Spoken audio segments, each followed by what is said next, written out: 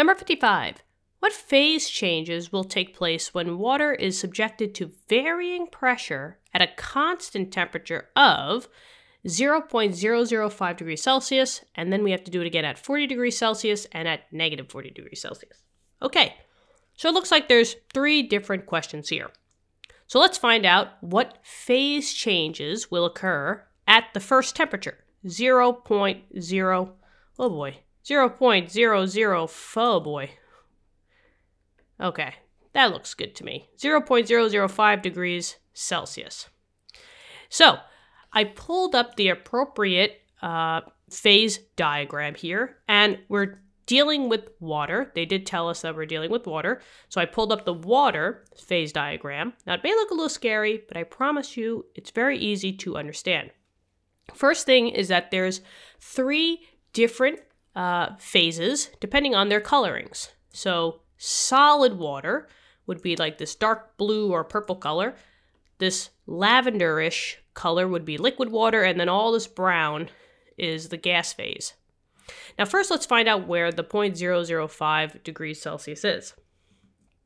Now this is a weird temperature to ask for randomly, but if I look at the x-axis, which is the temperature, I notice that I have a 0 degree and a 0.01 degree. So what is the middle of 0 and 0.01? Yeah, it's this number, 0.005. So basically, let's just see what's going on at this temperature. So maybe I'll just put a line down here, and I'll put an arrow, and I'll say that this is 0.005. So with my pen, I will draw a straight line in the center between those two. Now I'm just going to correct it because technology, I can. That looks like in the center. And now let's just see the phase changes. Now keep in mind that we're keeping the temperature constant, so I have to just travel up this road, if you think about it as a road, and see what phases we are at. So as I'm traveling, and I'm traveling, and I'm traveling, the first phase that I'm in, all you gotta do is just look at the colors. I'm in the brown color here, and that is the gas.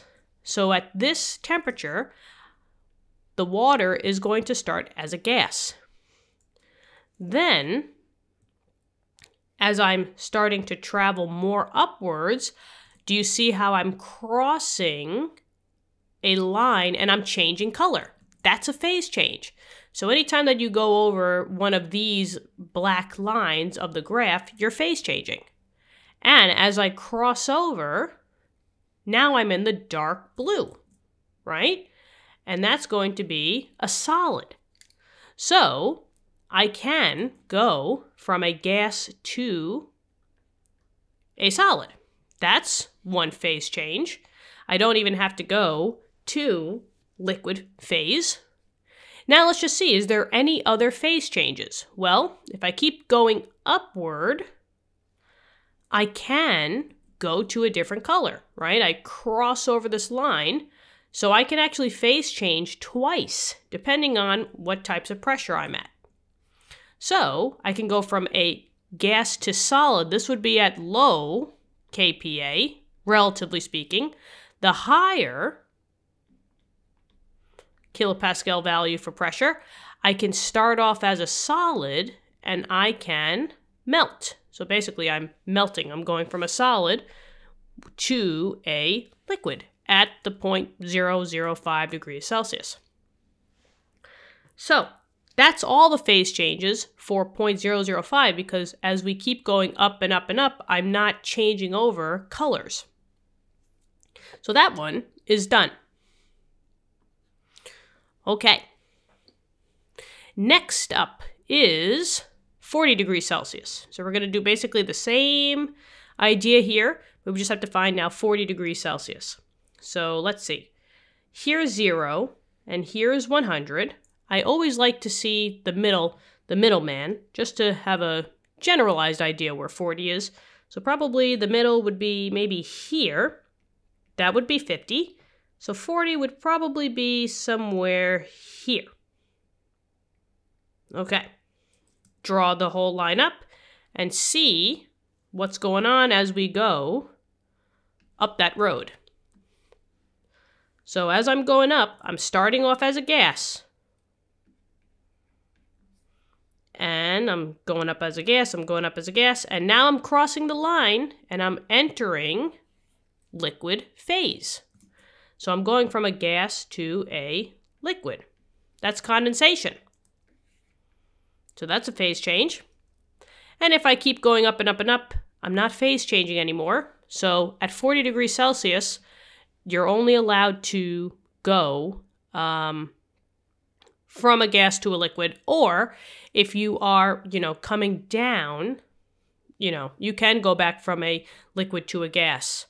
Basically, that's the whole idea here. You can convert from a gas to a solid, back and forth, and you can go back and forth between solid to a liquid. And maybe I'll just say, we'll just keep it like this, and we'll just say increasing pressure. That means that we were going up and up and up. Okay. Now the last one, so I check this one out. The last one is negative 40 degrees Celsius. Let's find out where that is. Now here's 0, and negative 40 would probably be maybe over here somewhere? Yeah, let's say that. So this would be negative 40. Once again, you don't have to be definite. You just have to estimate properly. I'm going to draw that line up, correct it, draw the straight line. Thank goodness for technology. And now we can go up and up and up. So I'm starting off in the brown again. So I'm starting off with my gas. And from there, with increasing pressures, seems like I'm crossing over the line. I'm phase changing to the dark blue, or dark purple, whatever you want to call this. And that's the solid. And then if I just keep going up and up and up, just traveling just to see if I cross over any other lines, not on this graph that we see. So I'm just going to stop it for here. Just say gas to a solid. And that is all with increasing pressure. So increasing pressure for all three of these, you will go from your one phase to another. Okay, that's it, guys. What'd you think? I hope this makes sense. Let me know in the comments. Thank you for viewing the video, and I hope you're having a great day out there. Let's keep studying hard, and good luck on those tests and quizzes. I'll talk to you soon in the next lesson, sometime in the future. And yeah, talk to you then. Bye-bye.